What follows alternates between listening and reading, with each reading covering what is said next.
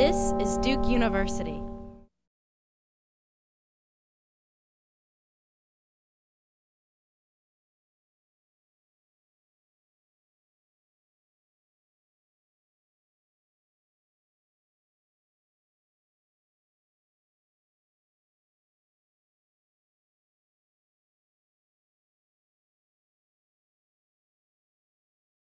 Good morning, everybody. My name is Sam Verrill. I'm one of the co-directors of this conference, and on behalf of Josh Macron, my other co-director, I'd really like to welcome you all to the 2011 Duke Conference on Sustainable Business and Social Impact, brought to you by our wonderful Fuqua Net Impact Club. It's been a mission of this Net Impact Club to try and really be all-inclusive, to bring together social entrepreneurs and bankers and managers and marketers and truly highlight how issues of social impact and sustainability can and should be a daily part of our professional lives. I think we've put together a program today that should do just that. And I think the demographics of the people that we have coming throughout the day really bear that out. We're really excited to see that 50% of our registered attendees are Fuqua students. But we also have 25 that come from the various graduate and undergraduate schools around campus. Many attendees from the other excellent business schools in the area as well, and a lot of area professionals who are doing this in their daily lives right now. I'd like to turn it over to Dean Sheppard in a minute, but before that, I'd like to thank the many people that have made this possible today, and please bear with me because it is quite a list. First, I definitely want to say so much thanks to Hannah Jones and Brian Kelly for being our keynote speakers today, to all of our panelists and moderators for making the panels what they will be, Dean Sheppard for his opening remarks, the entire teams at Case and Edge for being a huge resource and a huge help, our wonderful club co-presidents, Jesse End and Brenda Ramaya, our great sponsors, without which we wouldn't be able to put this on, especially our corporate sponsors, Newman's Own, John Deere, and Unilever, as well as the many clubs who saw fit to sponsor a conference like this, including the Duke Consulting Club, the Marketing Club, AWIB, General Management Club, and the Healthcare Club. And I think that that support really shows that what we're doing does really reach all these different sectors here. And I would be completely remiss if I did not thank our team that really put this together. Karina Hilton-Spiegel, Margaret Pulverman, Kevin Housen, Rob Krieger, and Joanne Sprague. They'll be in all the panels today, so if you enjoyed it, please do thank them. And I cannot forget, I told you this was a long list, all the volunteers who helped out today. It means a lot to us, and it really helps bring this entire thing together. There's one note in the booklet that I wanted to note. At the last minute, we had to train the crowdsourcing and corporate societal and marketing panels are flip-flopping. So the marketing panel will now start at 1 o'clock, and the crowdsourcing panel will start at 2:30. They're in the same rooms, so that shouldn't be a problem. With that, I'd like to turn it over to Dean Sheppard, and I hope to see you all back here at 4 o'clock for the closing keynote before the Devils, trounce the Tar Heels. So have a great day, and thank you, guys.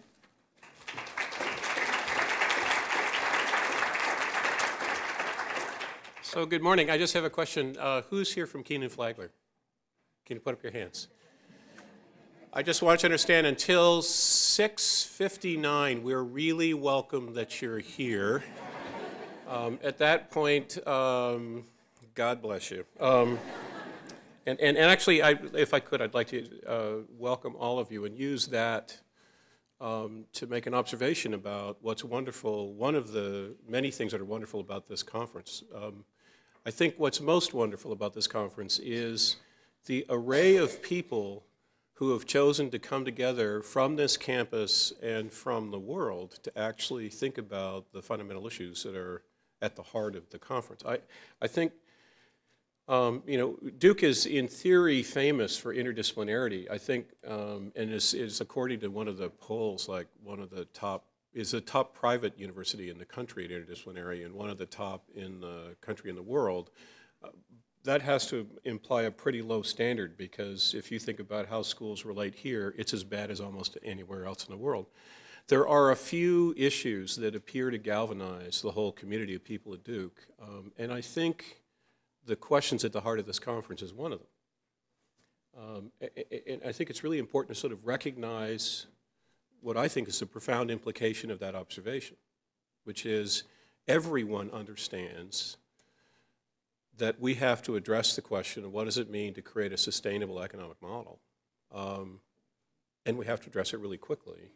And in order to do so, we have to bring the resources of all of the expertises that sit in a complete comprehensive university. You have to have some engineering expertise, you have to have some basic science expertise, you have to have some health expertise, you have to have some public policy expertise, you have to have some environmental expertise, you've got to have some legal expertise, and you've got to have business expertise. And it all has to fit together because it turns out the answer doesn't sit in any one of those schools. It sits at the interstices of all of them. And I think this is actually at the heart of a challenge that universities have in the 21st century. There was a time when universities were embedded in their community. If you go back to the Renaissance, for example, there were no ivy-covered walls. There were buildings that were just part of the whole city, and the university was part of the fabric of the place. What we've succeeded in doing since then is actually isolating universities more and more and more and more from their community, so that in a sense, what we have become is bystander critics. We've become incredibly good at critical thinking. But in a way, we've become very, very bad at engagement. What terrifies me about that is that we now live in a world where we simply can no longer sit beside and make casual observations about the stupid things other people are doing. We simply can't. Because we actually need the innovation and the expertise and the energy that comes from the body of people who find themselves in a university. But frankly, I don't think we're doing it terribly well. And so one of the things I hope comes out of this conference is a continuing acceleration of the integrative energy that's implied by the people at this conference, and a continuing acceleration of the desire on the part of the student body and the faculty body and those constituents who have chosen to be here today because they think these issues are important to work together to work on these issues. Right? We haven't taken the lead, and we must. And the reason we must is these are profound intellectual and applied problems that we don't know the answer to, and they're only going to be answered by having the smartest and the most energetic people in all societies in the world work together on solving them. And by having them connect to the people who are actually living with it in real time, trying to figure out how to make water work, trying to figure out how to do sustainable manufacturing, trying to figure out how to use the assets of a company to actually improve the nature of the society in which the company is embedded. We have to work together to make that happen. And I think it's way more urgent than anyone is permitting us to acknowledge it is.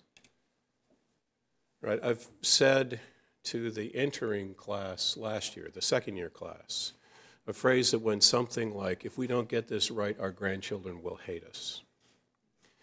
Right? I believe that is absolutely true. So I'd like to frame 3 questions for you that I hope over the course of this time we collectively come to answer. The first is, how do we simultaneously solve the problem of continuing to bring hundreds of millions of people out of poverty and not destroy the environment? Now, it turns out that for a long time, 2 schools on this campus, Nicholas and Fuqua, actually took 1/2 of that problem and actually took great glee in ignoring the other half, and actually sort of throwing rocks over the wall at our sister school. Right? So our students and faculty would say, you hug trees. Obviously, you'd have a point of view that says we should worry about the environment, but frankly, we're creating wealth in places that never existed before. We're creating opportunity in places that never existed before. You want us to stop? How would you like to see the world when that happens? Turns out, if you think about what would happen to this world if the people who believe they have a better future than they have now were to come to believe they no longer do, you don't want to live in it. it would be really interesting to see what the streets of Alexandria and Cairo would look like if the conclusion that that body had was, our future's worse tomorrow. It's pretty interesting when they're worried about it being better tomorrow. Okay. And so we'd say, poo-poo to you. Nice technical term. Nicholas School students who didn't engage the business school for a long, long, long time would say, thank you very much, but the world we're going to live in, by the time all of those people are well enough to live in it, it is a world that no one in their right mind would ever want to live in. You've got to stop.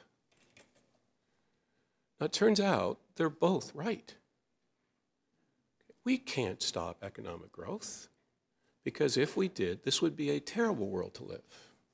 We also can't continue to grow the way we're presently growing, because if we do, our grandchildren will hate us.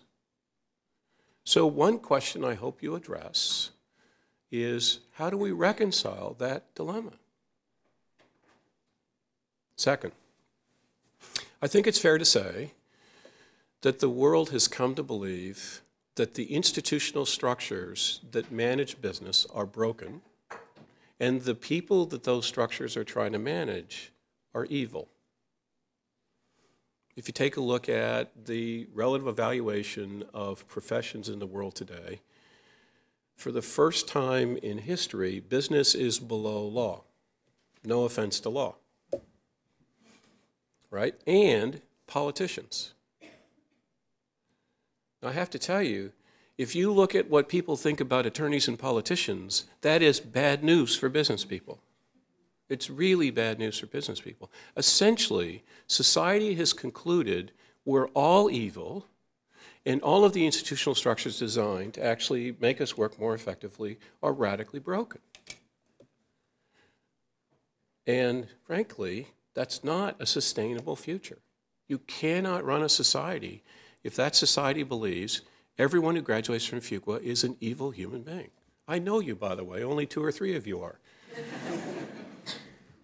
And for those in the audience, we graduate 445 a year, and so that's a pretty good ratio relative to what I've seen in the rest of the world lately.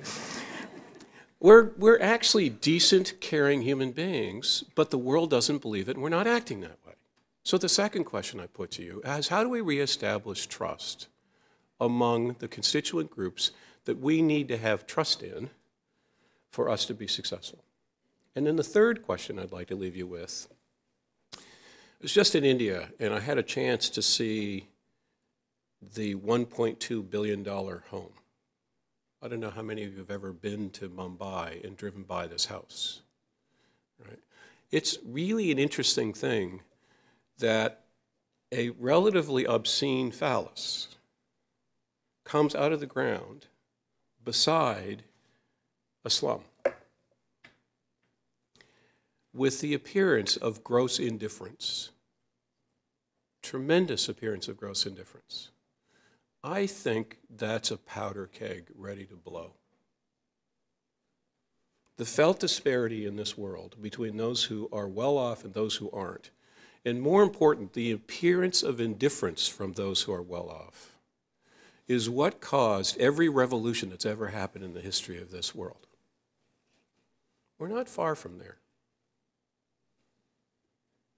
Right? I think it's incumbent upon all of us to pose the question, how do we get to look more like what Edinburgh was when Adam Smith wrote The Wealth of Nations? Now, the thing I want to highlight for all of you is that Adam Smith wrote 2 great books, The Wealth of Nations and The Theory of Moral Sentiments. Turns out the humanities group at Duke study the theory of moral sentiments. The business students study The Wealth of Nations. Adam Smith was both of those, and so too Edinburgh. Edinburgh was a society at the time when it thrived and all of that wonderful thinking happened that essentially concluded that business was a moral enterprise, but only if it was conducted by moral individuals who actually understood from whence their wealth came. That if you actually make a lot of money, the reason you did is society allowed you to, and therefore it's incumbent upon you to worry about the society in which you're embedded. I think we've become callous in ways that Adam Smith would be embarrassed that he was associated with business schools by name. I know that the people who were in Edinburgh at the time in which they invented the modern world would be thoroughly embarrassed at the behavior they see today. And so the third question I'd like to leave you with is, how do we reestablish a sense of responsibility among those of us whose moral purpose is to generate wealth? If we don't get those three things right, it may be my children that hate me, not my grandchildren. And so the purpose of this day is, to me, important, interdisciplinary, engaged, and profound. So if we could, let's get to the task. Hannah and Dan, please come up.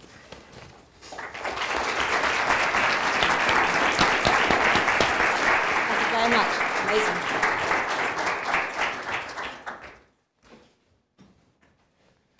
Good morning. Good morning, everyone.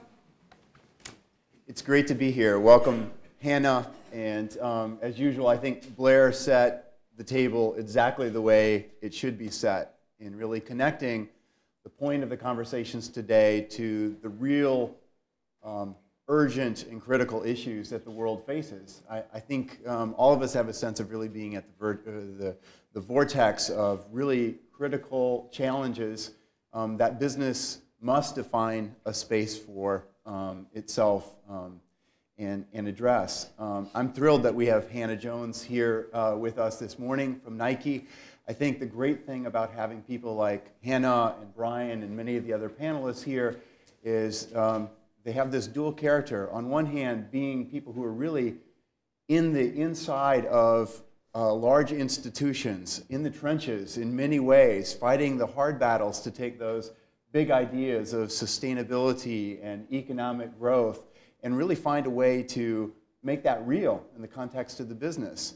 At the same time, I think from having sort of fashioning a worldview in the trenches, really, I think, a unique perspective for leadership of how we move this discussion forward. Not business alone, but business in partnership with other players. And I think Hannah and what Nike has done is a great example of a company who's really deeply engaged in these issues, somewhere in the journey, not a finished product by any means. In many ways, on the verge of, I think, yet a more profound transformation than what we've had seen so far. I'm really excited to have you here and have had a chance to get to know you over the last few months. And you know, I was intrigued as I began to research, you know, your background, hearing that you were actually a philosophy major, and we share that sort of humanities background, asking the big questions in a way that may be quite abstract, and then spending a career really sort of grounding some of those challenges in the real world. Tell us a little bit about your background and your path from the kind of big questions that you asked early on to the kind of role that you play today. Well, thanks, and it's great to be here. And but he didn't get me a ticket for tonight, so I don't know what that means. Well, so I mean, I guess just briefly on myself. First of all, is if I met myself today, I wouldn't hire me. I'd be hiring you guys. So that's the good news. You know, nobody in my family ever worked in business. And I never believed I would ever work in business. I had a completely different career path set out for myself in my fantasy of when I was 13, somewhere between war journalist and campaigning activist, probably scaling buildings with Greenpeace. So I did a bit of that, and I did do philosophy, which is absolutely the most probably useless degree you can possibly do, and fabulous, and grounded me well in how to have serious debates and arguments with people. And then I went to the BBC, and you know, I actually started off as a pirate radio when I was 17. I did a pirate radio station show, which got me into radio, which of course is the Twitter of 20 years ago.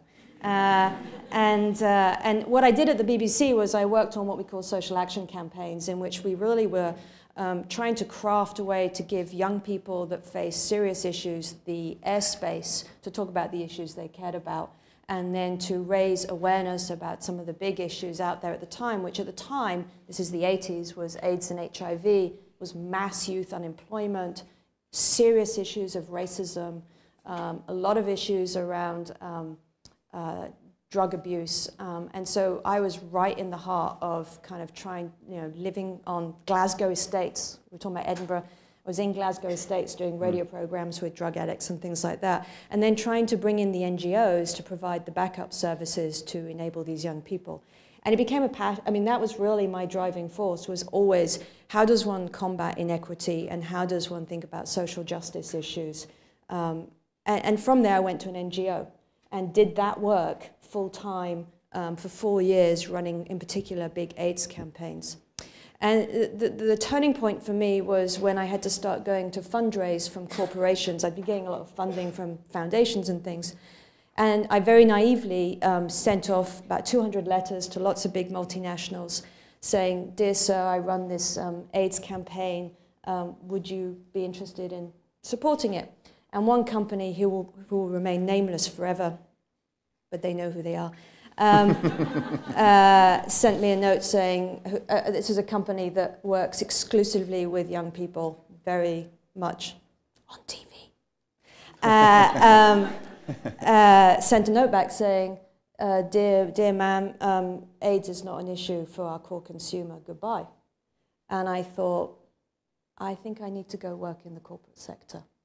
And it reminded me, that was a kind of pivotal moment for me. I had a very difficult teenage life. So I was a bit of a nightmare rebel. And I was finding it very hard to connect to my parents, to anybody. And there was this one man who was like a grandfather to me and who was a real mentor to me. And one day he sat me down, and he'd worked in social change all his life. And he said, "Hannah, at some stage in your life, you're going to have to work out whether you are more effective shouting from the outside or whether you can affect change from the inside." Mm. And that, to me, was what brought me to Nike. When Nike knocked on the door, it was 1998. It was at the height of the sweatshop labor conditions issues. My friends and I would spend evenings debating anti-globalization, and then I was asked if I wanted to join Nike and work in the whole area of workers' rights. Mm. And this man had died by then, but he was right. For me, my pathway, I felt, was if I could be an activist from the inside, then maybe I could do something that was helpful. And so my journey at Nike began there. And you have to remember, and it's so fabulous to look at you all here, when I joined in 1998, the words corporate responsibility didn't exist. Didn't exist. We were the first corporate responsibility team. My boss was the first ever vice president of corporate responsibility. Utterly unheard of. And today, you guys are going to change the world because you are making it a core part of how you do business. Mm-hmm. So, briefly. Yeah, we've talked about just how rapid that change is from the sort of this being from the outside or the margin within the company in a kind of corporate responsibility or sort of ethical constraint on the corporation to these really moving to become central strategic issues. And I think Nike has set a very interesting course in terms of the ways you position sustainability relative to the senior management and the decision-making that happens at the top levels of the organization and the way that you've connected it with innovation. Yeah. Can you talk a little bit about, I guess, also the history and evolution of Nike's thinking about where does sustainability fit into the context of the way the business thinks about itself? Yeah. Well, you know, and I say this and I mean it genuinely because hindsight is a beautiful thing. Being attacked in the early 90s around issues of anti-globalization, around issues of poor working conditions, was one of the single best things to have ever happened to this company.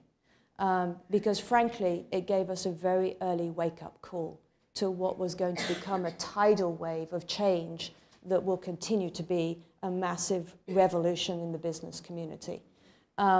you know, and we went through, you know, John Elkington, who actually coined the term triple bottom line, and if you haven't read Cannibals with Forks, read it. John Elkington described the five layers or so of the stages that companies tend to have to go through, and we're still writing that book, all of us. And the first is often one of risk and reputation management. You know, oops, we messed up. You know, think all the cases that you know. And it's really very much about a reactive firefighting mode. Once you get past that, and it took us a while to get through that because we were extremely defensive and extremely aggressive. We really, those first early years, we did everything wrong. We didn't understand what we were being accused of. We didn't accept it. And we simply added fuel to the fire. Once you understand a little bit better, then becomes a period of time in which the company has to delve back into themselves, engaging with stakeholders, and start to learn the art of conflict resolution, of listening, and of looking back into oneself and taking responsibility. That in itself is a massive transformation culturally for a company to go through. Once you do that and you start to articulate and understand your full footprint, whether it be environmental or social, it becomes pretty much clear that one is going to have to really consider how you work in partnership with civil society and others, and also how you're going to have to start looking internally to changing the business processes and business systems. And I call that the business integration phase. And even as you do that, the epiphany that we certainly had about 4 years ago was, you know, it's one thing to try to retrofit the past, but actually it's way more effective to try to design the future. You know, we collectively run business models that have externalized the true cost of doing business. We socialize the risk, we socialize the impact of the environment on communities, and we haven't internalized that into how we think about actually the true costs of doing business. And so once you start to realize that, you start thinking about, actually what I need to go into here is the space of innovation and complete new business model design. And so our journey has been that, and that's why we threw away the words corporate responsibility and introduced the words sustainable business and innovation, because we needed to move out of being police and move into being the architects and the designers of the future growth strategy for Nike. And we have gone from being in the office that sits behind the toilet on the left-hand side, lost at the end of campus, reporting into the communications function 10 years ago, to I now directly report into the CEO. I sit on a team of 8 people that together we create the long-term growth strategy of the company. I report into the CR committee of the board that Phil Knight sits on. We are in the corporate growth strategy, and we are one of 3 innovation strands for how we will transform the company. Great. One of the things that I was really struck by when I was out at Nike a few weeks back was just the palpable sense of how much creativity and innovation and commitment to really rethinking the business happens on that campus. I know one of the things that you've done and really taken leadership in is trying to find a way to intervene in a meaningful, real-time way in the innovation process, in the product development process, through the considered design index. Can you tell us a little bit about that index and how it works? I think moving from the annual report cycle of consideration of these issues to the every day, every moment, every decision kind of model is really fascinating about what you're doing. And I know you have some show and tell as well. That would be great to demonstrate this. So one thing you need to understand, and this is important as you think about where you go to work, is our CEO is a designer by trade. So he lives and breathes innovation, and I think that's been he's been a huge thought partner and catalyst for us on this one. But so when I took on the global role, and I did a kind of audit of where were we at. You know, and I looked at the work we were doing on the environment, and in essence, you know, I always think about our business model. It's a bit like, you know, it starts as a trickle of water, and then it becomes a stream, and then it becomes a river, and it goes out to sea, right? And so when you think about it, the environmental team was sitting right down at the mouth of the sea. And so up here were the designers, and they're designing the product, and then they send it to the factory, and then it comes out, and you get all these hundreds of millions of shoes, and then the team sits at the end and goes, it's not a very good shoe. It's a little bit unenvironmental, and I don't like the toxic chemical that you've got in that shoe. And you're like, dude, really, that's not a helpful comment at that moment in time. Because guess what? It just hit the shops. And so we looked at it, and we were like, well, you know, let's just take these people and put them up here. Like, wow, that would be rocket science. But actually, it was rocket science at the time. And so we literally we ripped out the environment team, and we put them right up at the innovation and the design place. And we said, now go make it easy for designers real time as they're sitting at their sketchbooks and at their computers to design products that will deliver performance and lower the environmental impact. And so we created the Considered Index, and because Nike's a competitive place, go Duke. Because Nike is a competitive place, we actually have allocated points.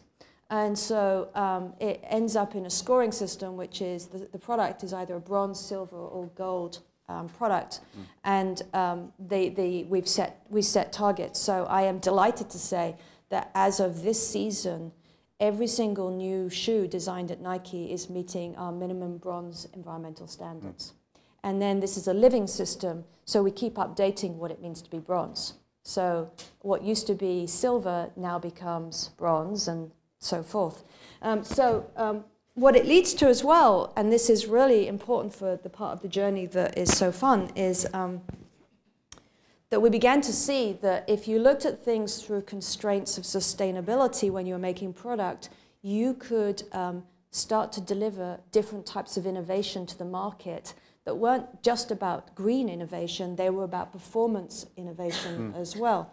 And we had a lot of urban myths we had to break. I think one of the urban myths was you can't win an all-star game in a crunchy, hippy-dippy, tree-hugging shoe. And this shoe showed that you were wrong. Tinker Hatfield, who's one of our lead designers, and if you're a sneakerhead, is kind of revered as the messiah, works every year with Michael Jordan. Plays a game. It works every year with Michael Jordan to produce the Michael Jordan shoe, which is, if you're a sneakerhead, like just the biz, right? They queue and they sleep outside like you guys did all month to get tickets. And so Tinker goes to Michael and says, hey, Michael, this is your 23rd shoe, which is a big deal because, I don't know, I think he got 23 gold thingamajiggies or whatever. And he said, we're going to make it sustainable, right? And Michael's like, dude, no, really, not happening, because this shoe, this has got to be played on the All-Star game in Vegas at the time it was. And Tinker goes, look, trust me, I'm going to make you a shoe. It will not fall to bits on the court, I promise you. So this shoe, which actually is laughable, but it's actually really hard. If you think about the impact of like a really big basketball player playing a serious game of basketball, these shoes normally have got like plating, special glues, you name it. Anyway, this shoe, and I'm going to pass it around, did breakthrough efforts on sustainability. The stitching is actually geometry that holds the shoe together. There's recycled products all the way through it.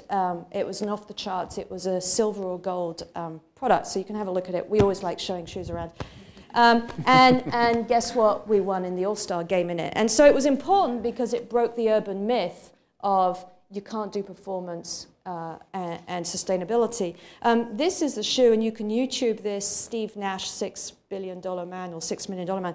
This was a shoe we did for Steve Nash that also played in the All-Star game, and it's called the Trash Talk. And it proved another point, and all my shoes prove a point. because then once you've proven the point, then they can go mainstream. This is made entirely from waste from the factory floor. And one of the things that we have tried to show is that being environmental and sustainable is actually something that can make my CFO really happy too.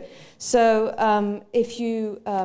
what we did is we did an audit of all the waste that is generated in the processes of making shoes from start to when it gets to the consumer. And what we worked out was that Nike throws something like $800 million worth on the floor in waste. So suddenly, waste got really sexy at Nike. And it's a basic story of efficiencies, which is a basic story of business common sense. And so this was really simply a kind of point to everybody, which goes, guess what? The gross margins on this were just unbelievable because it was made up of waste. And by the way, look how waste could be turned into gold. And it really begins the conversation about how do you start to close the loop, and how do you start to think about the materials that go into your product. How do you reduce waste, but actually how do you turn waste into gold? So it didn't fall to pieces, and it did really well in the game. And Steve Nash loved it so much that he actually did his own video for it. And finally, this one, which is another baby that came out of the Considered Index. All of the players that were playing for Nike in the World Cup in South Africa wore their kits that were made out of recycled bottles. Thank you, Coke. We'd like more, please. And so what was fabulous for us was to do a huge press conference in London with the Brazilian team and everybody. And the players loved it because actually it was better performing, lighter, drier fit, all the rest of it. And it was taking substantial amounts of bottles out of landfill. And so we started to be able to articulate it to the mainstream press. And I think that's the key is, how do you reposition sustainability as a design concept, as a business concept, as an innovation concept? Let's just jettison the language of it's about less or it's about doing the right thing. Let's talk about how you redefine business. Yeah, and I think the trash talk is a great example of something that, first of all, is a great insight into the nature of the business and where there's value to be captured, but also the way to communicate that to the consumer. Trash talk, something that really is going to register with people who play basketball. This is a fact of life. So taking sort of something they know and something that's got an emotional and a cultural charge and putting it against a product that demonstrates kind of this closed loop concept. So I think that's brilliant. Let me ask one more question before I turn it over to all of you. So be thinking about what questions you'd like to ask. My last question is, I know that you are on the verge of kind of another wave of globalizing your business and really globalizing how you go about sustainability. I'm just sort of thinking about the challenges that Blair identified. How do you both grow the economy and protect the environment? How do you restore trust? And how do you overcome the kind of growing gaps in economic disparity around the world? What's Nike's role as they move to this next phase of globalization and helping to address those or other related issues? By next week? Yes, yes. I am going to make a bold statement, which is that I think we're at the tipping point of entering into an era of post-globalization. I'm fortunate enough to go to Davos, to the World Economic Forum each year, and I run an initiative there for them in which we bring together CEOs to talk and to push on sustainable consumption.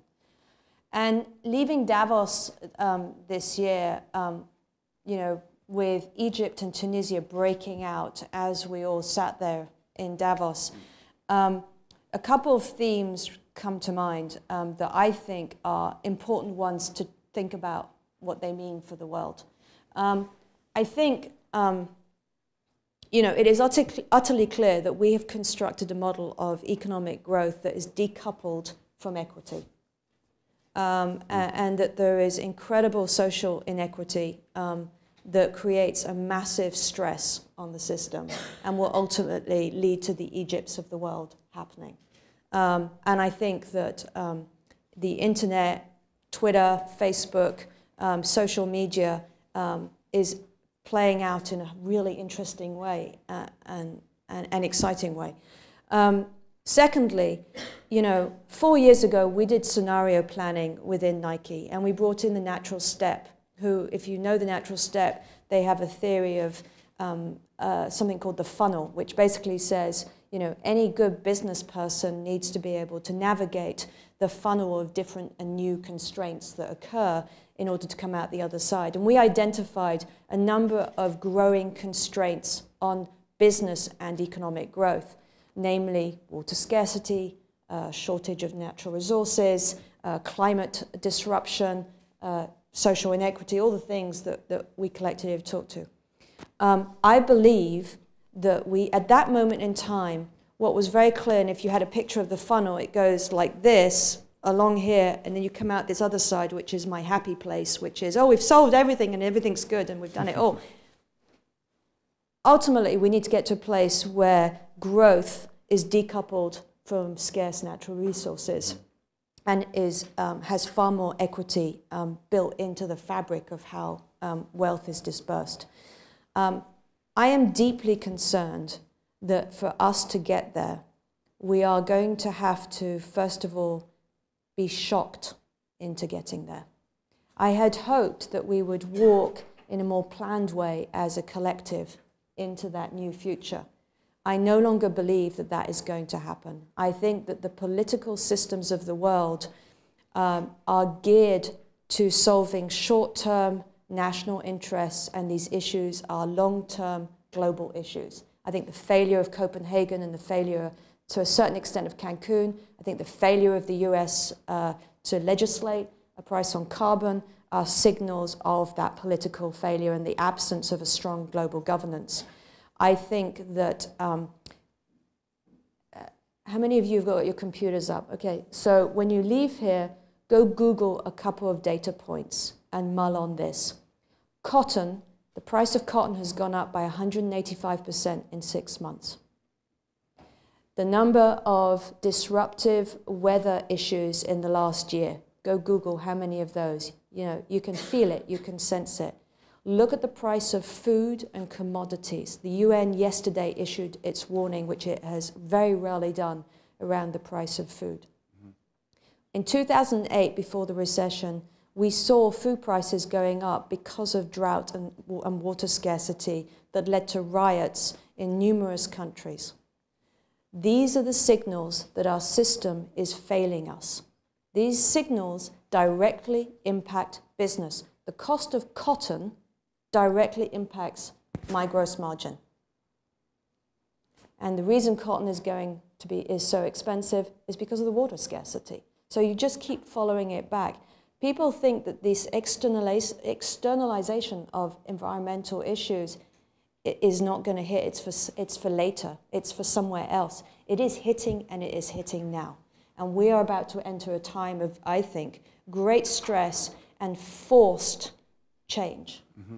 And so I believe that our roles collectively is to be those that are there to enable that change when people are ready to make the wholesale transformation that will be needed. And innovation will be key. Our vision is that we will bring to market, these are about less impact, but doing less bad is not the same as doing well. To do well, we need to create products that can be continuously recycled, reused, that are decoupled from the use of water, that are decoupled from fossil fuels, and that will take innovation. And so the story of sustainability today needs to be a story of radical and fast-scaled innovation. Fantastic. I think that insight, too, that scenario planning that we did 5 years ago is the reality of today. We don't realize how changed the environment we live in today is and how it's really driving business outcomes. And so I think, it's a very unpredictable future, but we know what some of the drivers are going to be behind that. Just have a ticker tape, right? Just keep a ticker tape on your front computer screen. Price of oil, price of cotton, wheat, mm-hmm. and number of weather droughts across the world. Mm-hmm. And you will be telling yourself what business tomorrow will have to face, which is we are going to have to articulate a completely new business model. let me turn it over to all of you. I know all of you have been listening intently, but we want to have as much opportunity to engage Hannah and the rest of the panelists. Are there questions or comments based on the discussion we've had so far? So one up here. Okay, I just have a quick question. You mentioned that the world needs to be shocked, and then you mentioned the weather pattern. People are dying in Australia. Nobody has expected what's going to happen. What other shock do we need besides people dying? And what's happening in Australia is a perfect example of a country that is definitely not in the developing world. It's a very developed country. Would the U.S. be ready for a shock like that, or what do we need to change our what do we need for a paradigm shift? You know, I don't know. Tom Friedman was talking about this in Davos, and he said climate change has become a 4-letter word in America, and we will not see legislation in the U.S. till easily 2013 or beyond. And he said, absent a force of nature, which will take the shape in either $200 a barrel or some awful perfect storm in America, things will not change. I think it's important to get a sense, you know, I've been to Copenhagen, I've been to Cancun, I work across the world. I have to say, and with great love for America, which is my home, we are the problem. It's us. It's us. And we will lose economic competitiveness. You know, this is the thing that really upsets me. You know, if you think about the internet revolution, because we are living a clean tech revolution, it just ain't happening here. If you think about the internet revolution, the top 25 startups that became the motors of economic competitiveness and innovation were out of Silicon Valley in the USA. If you think about clean tech, the top 25 companies that will be the future, most of them are not in America, they're in China and India.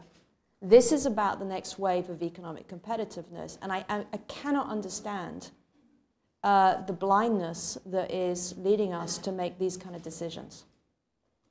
What I found interesting about the way that you've talked about these issues, and I think there are two really critical challenges for this audience. One is to connect the dots between the issues, so we don't look at climate separate from water, separate from food, but really understand the system, and have a compelling narrative about that. So I think it's not that there aren't shocks happening, there are, but I don't think people have a very compelling or coherent narrative about how those things get connected up.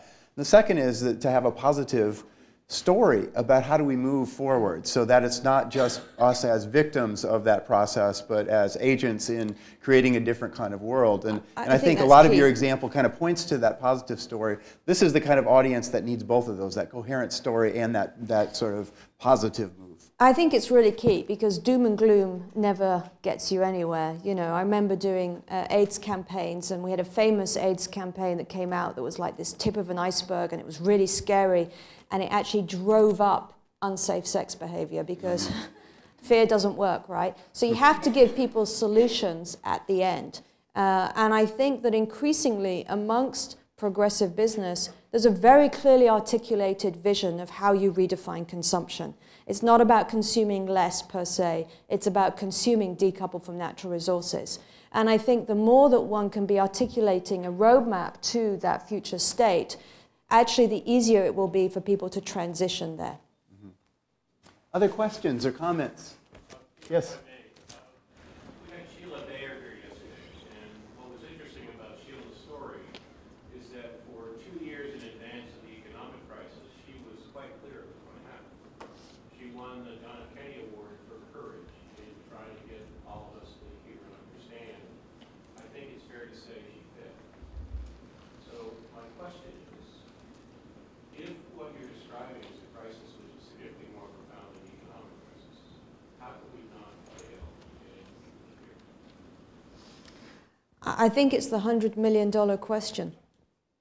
I will say that what was fascinating to me, again at Davos, was that for the first time ever, I heard business leaders, government leaders, civil society coming together around a common narrative of how one needs to create a different model for economic growth. It is the first time I've heard that conversation articulated outside of the kind of radical, tree-huggy conversation that we've had. But I don't know. And I really fear that human nature may be that sometimes we have to have things happen to us. I think that the community the collective community has been somewhat fragmented. I think we don't necessarily speak a narrative that people understand. I think we have been caught up in the wrong discussions, and that we probably need to collectively be thinking about a narrative of a future vision, of innovation, of opportunity, and of potential. I think there's massive new business startup and economic opportunity in that future green economy. I think it's huge. I think the issue for us is, how do you get there? Yes. As a large organization, and you put in this metric in place for building a product, what from that have you taken and sort of pushed out or educated your vendors, your logistics partners, and so forth, for them to take on some of that as well? Yeah, a lot. I mean, this whole, if you think about Nike, and this relates very much to the whole issue of labor rights as well. What we do well is we design and market, and everything else is pretty much outsourced to partners around the world. And so your relationship with those partners and how you put the right carrots and sticks in place is key. At the end of the day, I always follow the dollar. A lot of people do things because they believe in the right thing to do. Even more people do things because they're paid to do it. So be it.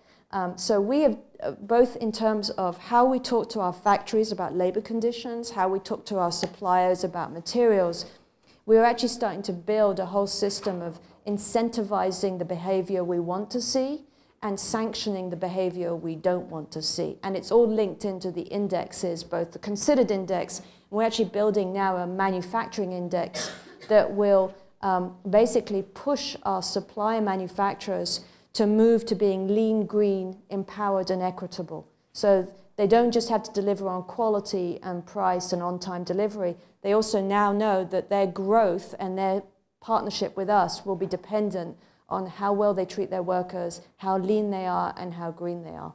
And so I think the more one can start to leverage one's power in procurement more generally, you can have the ripple effect. The other piece of it is we work really closely with the rest of the industry. If you walk into a factory, you see 2 lanes of Nike, 2 lanes of Adi, 3 lanes of Puma. So if Nike's going in and saying, I need you to be doing X, Y, or Z on this following piece on labor, and the other 3 aren't saying that, guess what?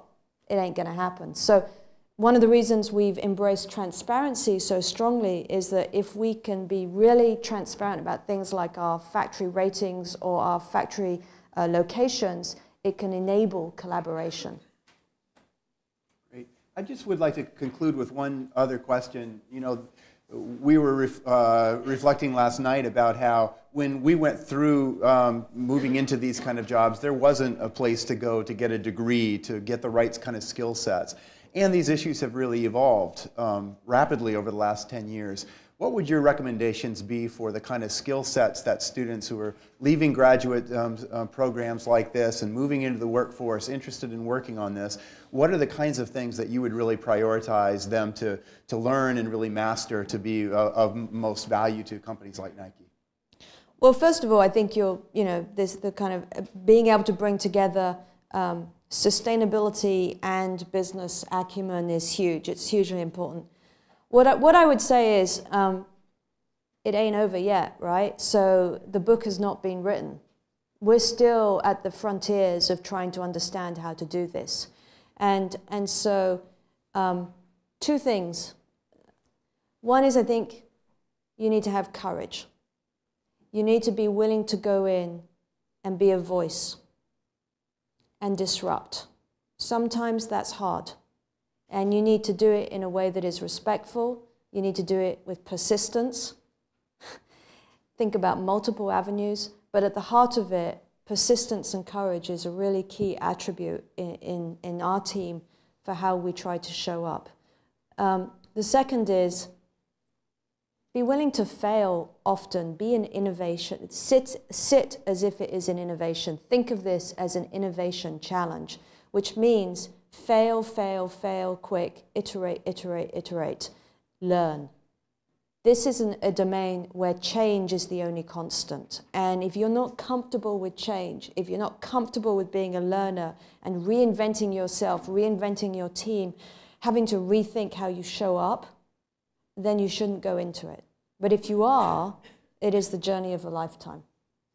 Fantastic. Thanks very much, Hannah.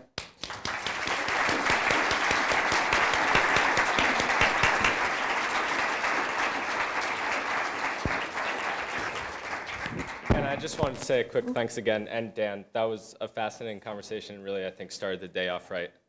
In keeping with our sort of locally sourced theme, we had a local artist design and hand print some commemorative prints to sort of, keep the conference in mind. So we have one framed up, and just Thank you so much. So thank you. Thank you very much.